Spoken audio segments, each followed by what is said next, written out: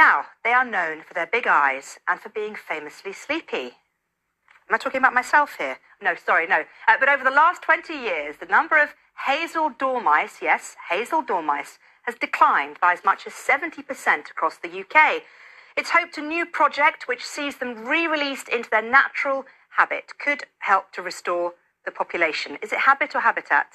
I'm probably going to get emails about this. Well, it's habit on the autocue, so what can I say? Nicola Hassler has more. I'm Ron Burgundy.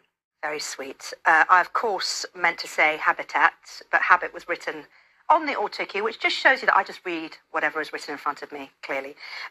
Anyway, look.